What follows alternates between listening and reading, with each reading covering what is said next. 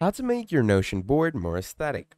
Now, basically, your Notion board is it's pretty viable and useful because this looks pretty bland to work with.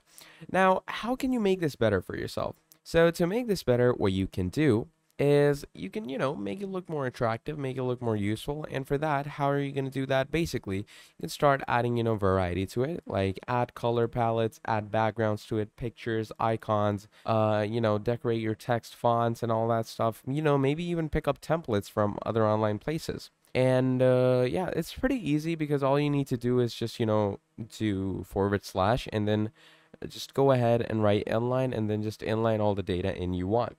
But yeah, that's about it. So that's how you can make your Notion boards aesthetic. Thank you for watching, and I'll see you all next time. Goodbye.